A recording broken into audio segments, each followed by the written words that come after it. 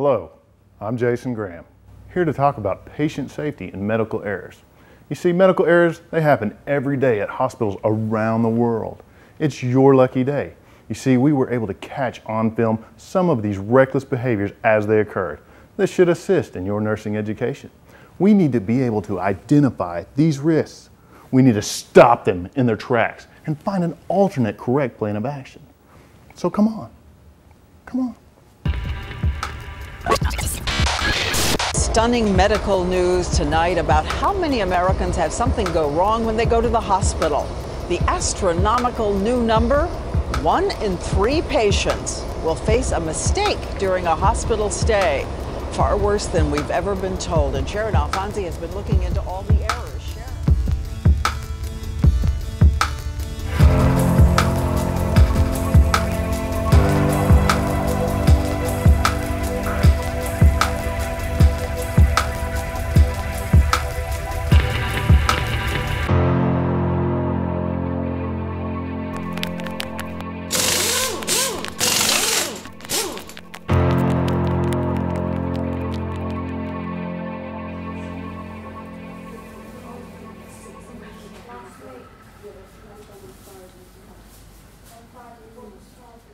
Yeah. Hey, Marcy. Right.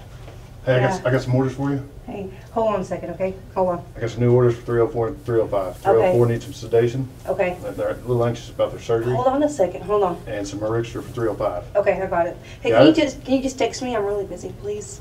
Yeah, I'll get a text to you right now. Okay. Yeah. Anyways, like I was telling you, if you want to, I The can. Joint Commission says it is not acceptable for physicians or licensed independent practitioners to text orders for patients to the hospital or other healthcare settings. This method provides no ability to verify the identity of the person sending the text, and there is no way to keep the original message as validation of what is entered into the medical record. You just can't do it.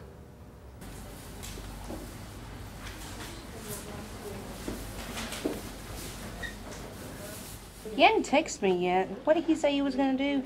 Let's see. Surgery, anxious. Well, I'll just go ahead. I remember. I got it right here. You ready? Mm-hmm. All right, let's go. Knock, knock. Hey, honey. I'm your nurse for the day. This is a nursing student. I'm going to give you some medicine the doctor ordered, okay? Let's get this purse out of the way. No, you don't want to put it right here. Okay. No. Okay, that's okay. I'm just going to give you this medicine. It's okay. I'm not going to hurt you. Here we go. It's not going to hurt a bit. All right. Okay, I'll check back in a little bit, okay? Hey, Miss Maple. How are you? What are you giving me? I'm going to give you the medicine the doctor ordered for you.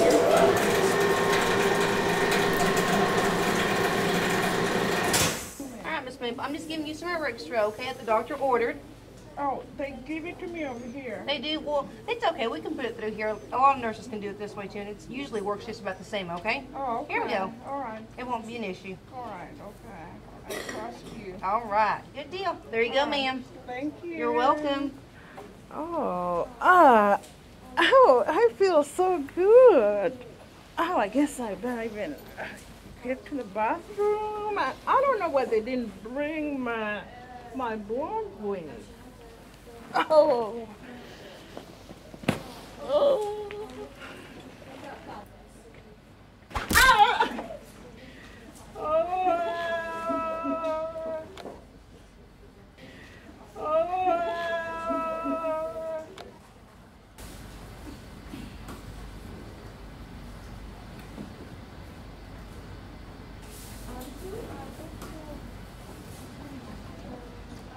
Hi, Miss Lou. Who are you? I'm your surgical nurse. Can I see your name, Ben? You ain't got one. Oh well. I need you to sign this surgical procedure consent. Just sign it. My gosh. God. I see your pen. Gosh, she has something else. I need to mark which leg you're going to be taking off. Not marking my leg. I've got to mark it or we'll take off the wrong leg. Don't look at my panties. We're going to be taking off your left leg, okay? I'm going to mark it. Do you know that patient that we had in that room died on the operating table? What did you give him? I gave him what the doctor told me to give him. And what did the doctor He was supposed to order? text it to me, and then he forgot, I guess. And you just didn't? I just went by memory. Wrong site surgical errors happen more than you think. Recent estimates put the number at 40 surgical site errors a week in the United States alone. Turns out, communication is essential. Doctors who come in and talk to a patient pre-op are less likely to make a wrong site error than the ones who first see the patient in the operating room.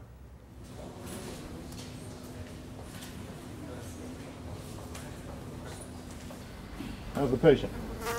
He is stable. His vitals are, his blood pressure is 112/68. The pulse is 72. His O2 sats are at 97%.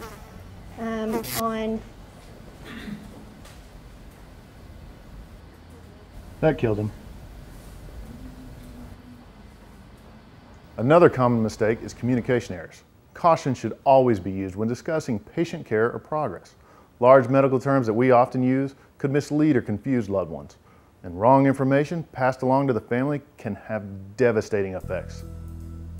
98,000 people die from avoidable medical errors each year. More Americans die each month of preventable medical injuries than died in the terrorist attacks of 9/11. 99,000 patients a year succumb to hospital-acquired infections in which 90% were preventable. It is the responsibility of you and I, mostly your responsibility as healthcare providers, to identify patient safety risks and take the necessary actions to prevent them. Thank you. Bang, bang, bang, bang, bang, bang, bang, bang, bang, bang, bang, bang,